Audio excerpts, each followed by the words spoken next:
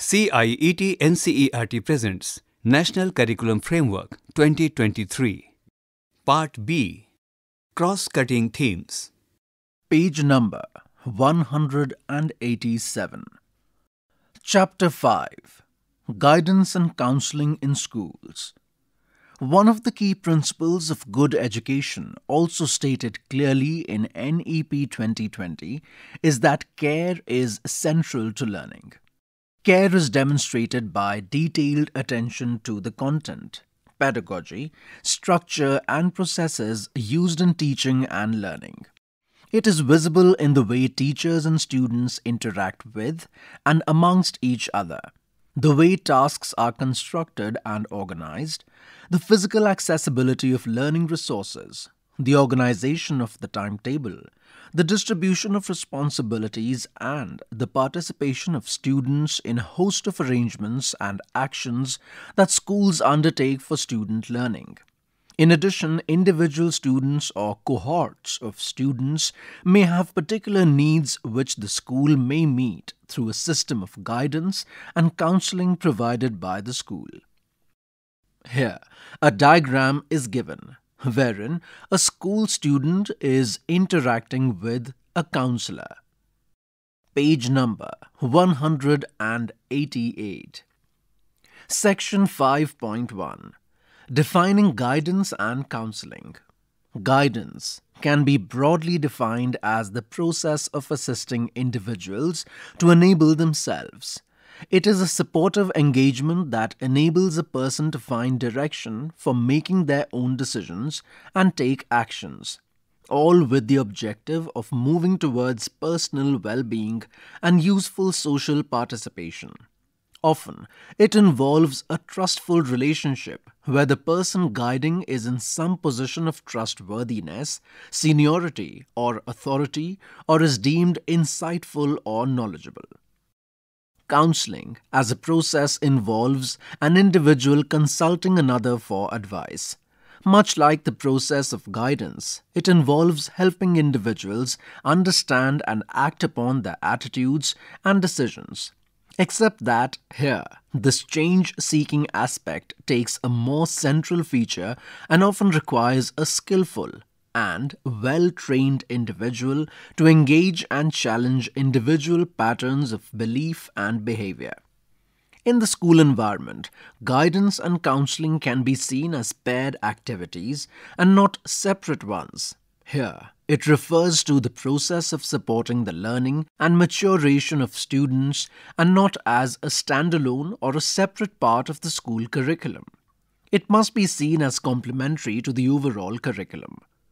Another important point to note is that the school curriculum is almost wholly designed for student groups.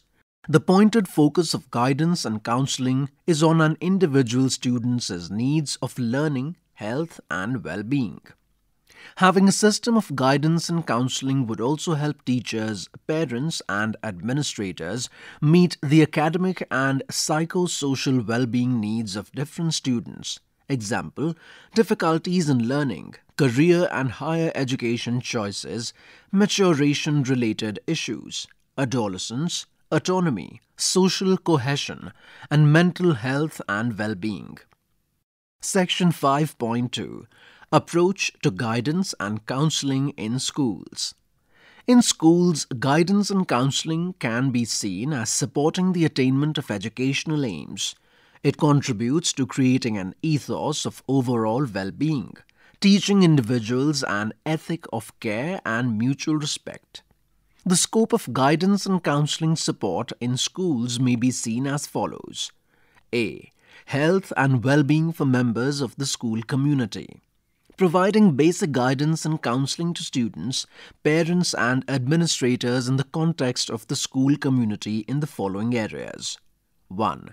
Physical health and wellness. This is one of the most crucial needs of growing up that requires careful addressing by schools.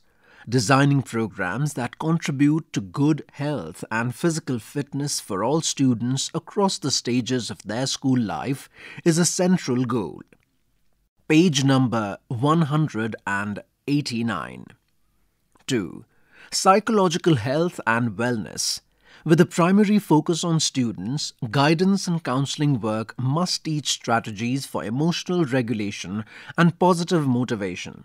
While mild to moderate challenges with mental health can receive counseling support within the school, it would be necessary to direct students and families to more qualified professionals outside the school system for clinical diagnosis and support. 3. Social participation and cohesion.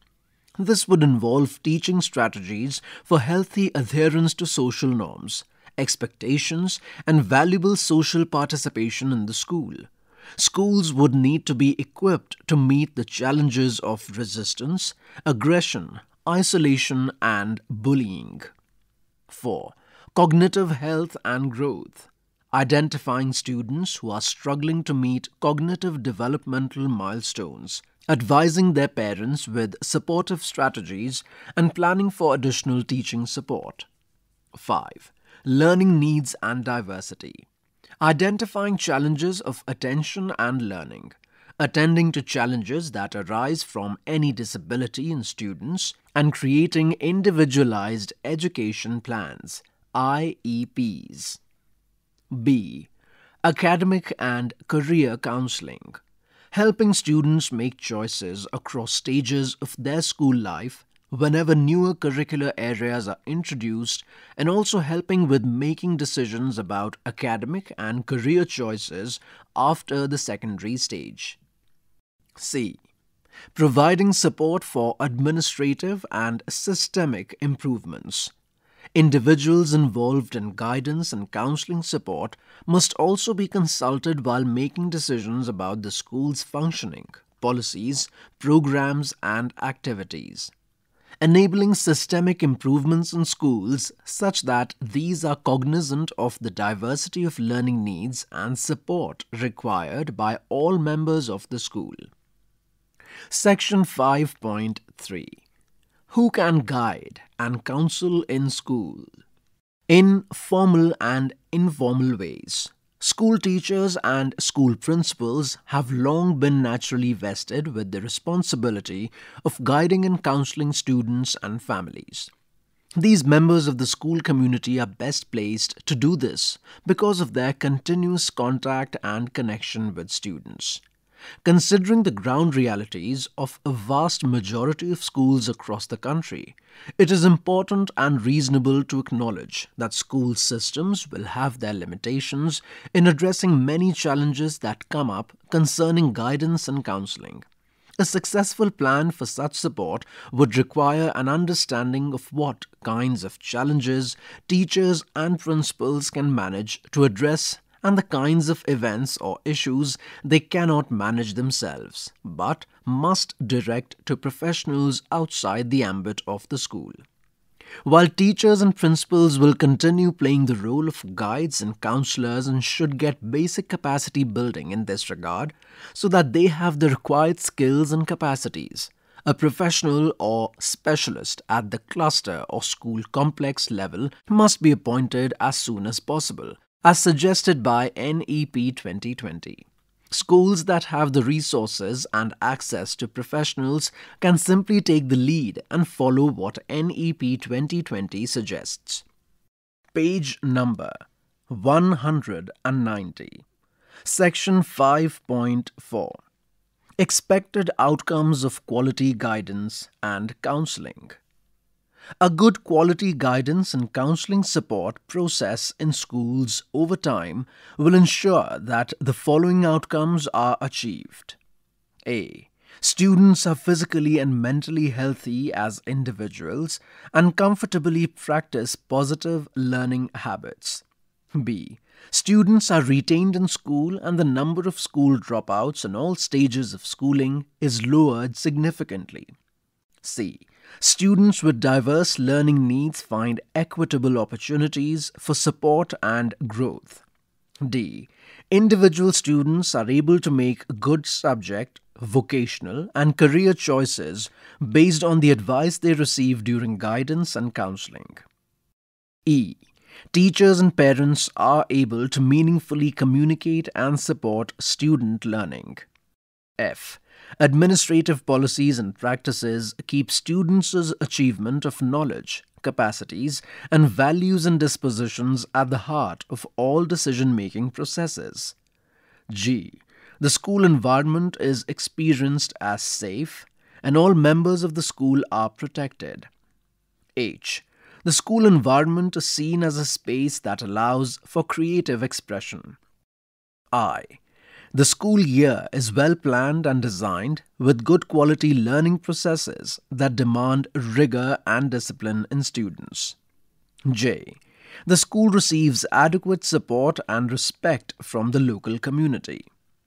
Guidance and counseling in school help students recognize and understand their own abilities, enhance their coping skills, promote better decision making, improve their relationships, and help them become self-directed in adapting to life and its challenges.